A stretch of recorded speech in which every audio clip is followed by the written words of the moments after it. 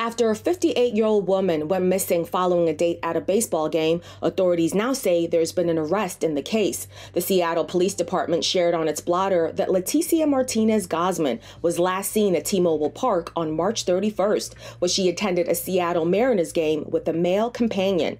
In an update Thursday, police say they've arrested a 46-year-old male in a murder and kidnapping investigation related to the disappearance. They have not confirmed whether her baseball game companion is the man behind bars. Martinez-Cosman's brother, Ricardo, told Cairo News Radio that she met her date a few weeks ago and that the last time she checked in with her family was when she sent a photo of them together at the game. Detectives said Thursday that her whereabouts remains unknown. In a statement issued by the Mariners, the baseball org said they are in contact with law enforcement and have offered assistance with the case.